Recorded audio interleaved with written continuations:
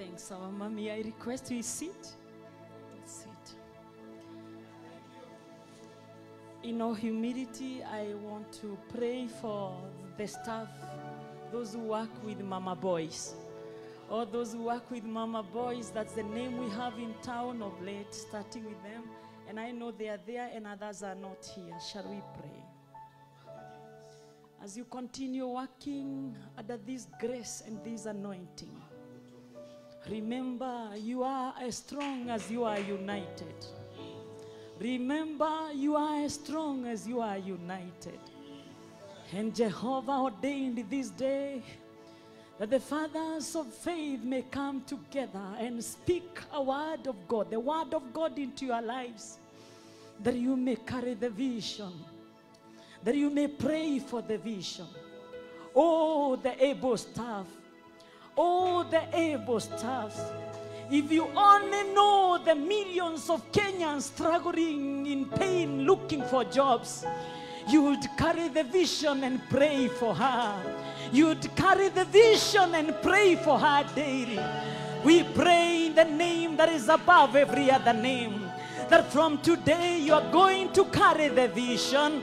From today you're going to be praying for mama boys. From today you will not leave your houses without prayer. From today you remain united in Jesus' name. From today you'll declare the goodness of God into your lives. From today you'll serve with all your hearts and all your mind. Oh, able staff, we can be good and better stewards. Best in the year 2023, but there is years ahead in the name of Jesus. We pray in the name of Jesus, because prayer is the inheritance of believers. Prayer, the inheritance of believers. It is when we pray that God answers. It is when the creation connects with the Creator and we call unto the heavens and God hears. Oh, able staff, if God doesn't answer prayers, He wouldn't ask us to pray. If God doesn't concern, He's not concerned with prayers, He wouldn't request us to pray. But prayer, the inheritance of believers. Passport, as I always say, to the world of impossibilities. Oh, we pray that from today you be great stewards. Thank you, Lord. Oh, we pray that there be the revelation to understand the vision. Oh, we pray that the hand of Jehovah be upon you in the name of Jesus. Thank you, Lord. Oh, we pray that you walk in holiness. Oh, we pray that you walk in loyalty. Oh, we pray that you walk in the fear of God as you serve. Able staff in Jesus' name. May Psalm 121 forever be your portion. May the Lord watch over you each day you come in, each day you go back. Thank you, Jesus. May Jehovah be your shade at the right hand, that the sun will not harm you by day, nor the moon by night. That God may keep you free from harm. That God may watch over your lives. That God may watch over your coming and your going forevermore. Thank you, Jesus. Oh, able staff, may Jehovah hide you under His wings. May Jehovah cover you from this day within His mighty arm. And when the oceans rise and the waters roar, Makaya Debosa, you will soar with Him above the storm. Because Jehovah, you are King over the flood. And all the stuff will be still and know you are God. And the stuff will be still and know you are God. Yes. Unity of purpose. Yes. Now and always. May those who don't know God know Him from today. And now go and enjoy your Christmas and the years to come, knowing you are blessed and favored in Jesus' name. Amen. Amen. As we continue with prayer, we pray for our families. Hallelujah. Are those who fear the Lord, who walk in obedience to Him, and they eat the fruit of their labor. Blessings and prosperity will be theirs. Wives will be like fruitful vine within their houses. Children like olive shoots around their temples. Of the men and women who fear God. Heavenly Father, as we pray for the family, with the first family, the second family, and all of us, Father, Yes. we pray Psalm 133. In heaven, God, you hear the prayers of the righteous, because this is the confidence that we have, that when we call, you hear us. This is the confidence that we have, Jehovah. In your majesty, Jehovah. In your majesty, you hear us. That you have your way in our families. That there be unity in the families. That your blessings may flow in the families. Oh, in every county, visit our families, oh God. Cause us to fear you. Cause us to walk in the fear of God. Cause us to love you, God. Cause the families to be praying together. For the family that prays together stays together. Cause the families to acknowledge God as their Jehovah. Cause your heart to be upon the families. The families that don't know you. Let this prayer today cause the families that don't acknowledge you start acknowledging you as the Lord and Savior in the name of Jesus. Cause start going to church and acknowledge Jehovah as the King of Kings and the Lord of Lords. The families that don't worship you, cause them from today to live a life of worship. Yes. Father, we declare as we unite the families. Yes. Keep the families safe during this time of festivities, the years to come. Safe.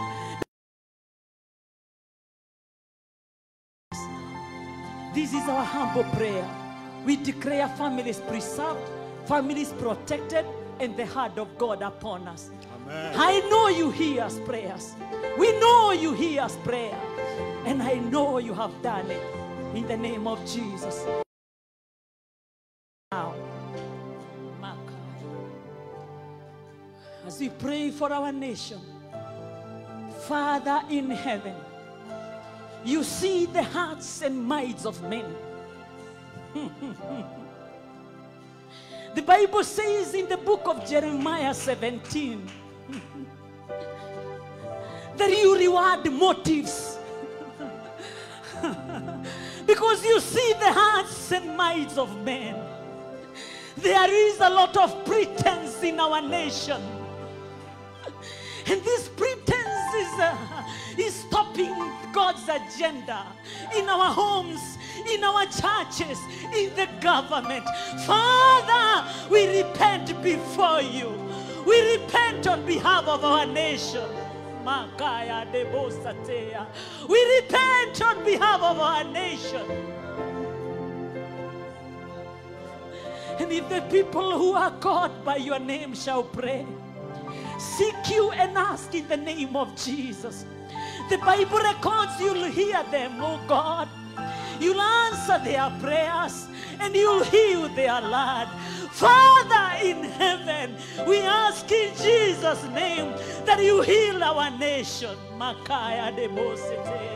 Heal the nation of Kenya. Have mercy in this nation of Kenya.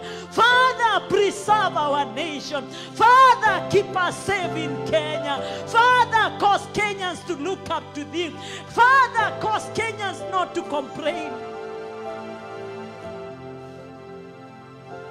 Kenyans are complainers. The research showed that majority of our people in this nation complain a lot. You do not listen to complaints. You listen to prayers. Father in heaven, forgive our nation. Peace in our nation. Let there be fruit. Let justice be our defender. Tawala taifa la Kenya.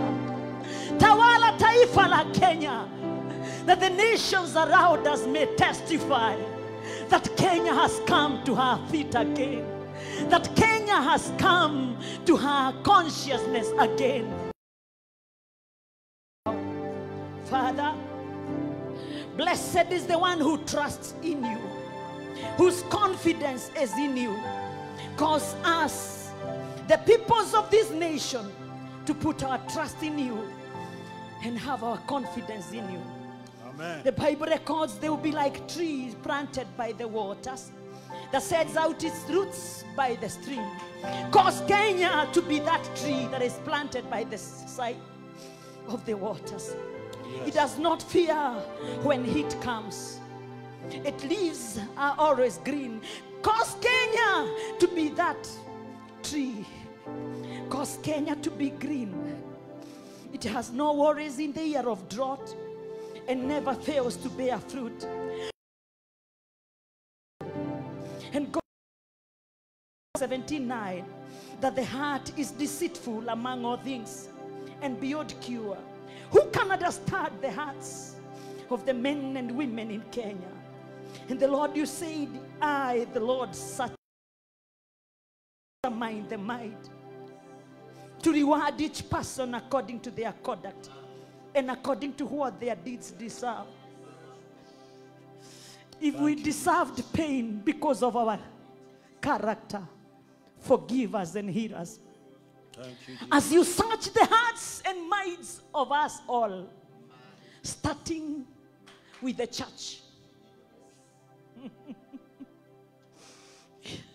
Thank you, Jesus. Those who speak to us, those who preach to us. As you search our hearts, God, could be Kenya has been ailing because of the sins of our fathers. Could be Kenya has been ailing because of the sins, not political leaders, but of the church. The people who are called by your name. Today we have repented before you. Peace, that Kenya may enjoy plenty, that Kenya may be shielded by your love, that Kenya there be plenty. Father, you told me to declare you'll never let Kenya go. Take your place, reign in our nation, preserve us. Let there be favor, let there be goodness, let there be mercies, let there be your favor, let there be your blessings flowing in our nation. For you love our nation, for you love our nation, and you never let Kenya go. You will never let Kenya go. You will never let Kenya go. Have your way, we pray. In the name of the Father, and of the Son, and of the Holy Spirit, we pray. Amen. Amen, amen. Let's give a big hand clap to Jesus. Amen. Thank you, Jesus. Thank you. I'm going to ask all of us to stand as we sing a song in the presence of God. We allow all these thanksgiving prayers to soak into our hearts, to ascend before the throne of God.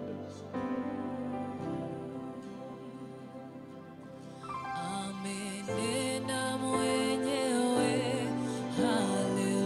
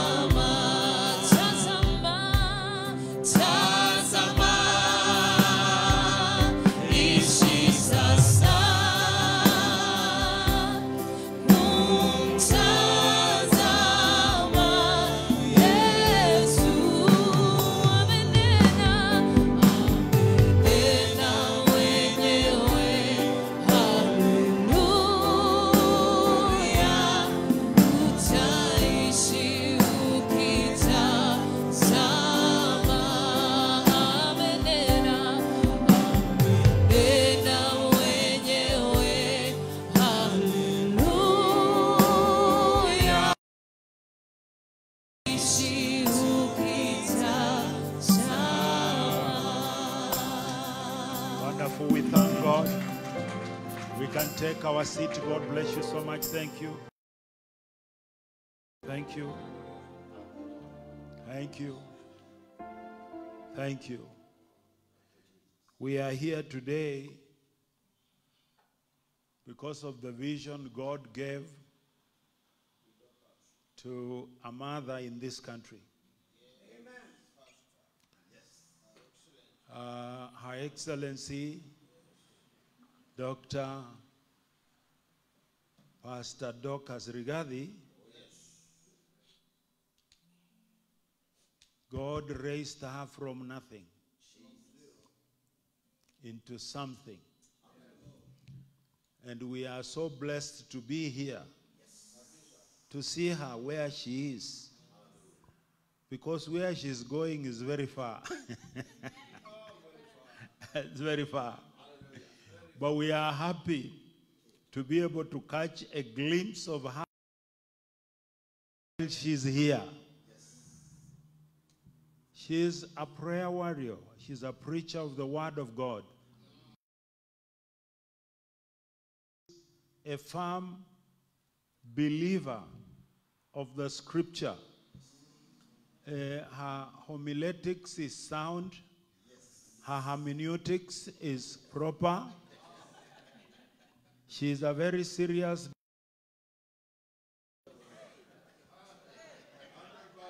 And I'm telling you, when she stands to deliver, it's excellent. Even the theologians stand perplexed when she stands to deliver. We want to honor her. We want to honor this lady. She's our own. Let us celebrate her when she can see us dance. Amen. Au ni aje? Mara nyingi tunaleta maua watu wakiwa ndani ya sanduku. Leta maua watu wakiwa hai. Waione ilikuwa ni green ama ilikuwa ni red. Au ni aje? So I want to ask us to be upstanding as I usher her to come, speak to us. But after speaking to us, pray for us. And then she will call the end to this great meeting today. Let's honor her as she comes. Let us honor her as she comes. God bless you. Thank you. Thank you.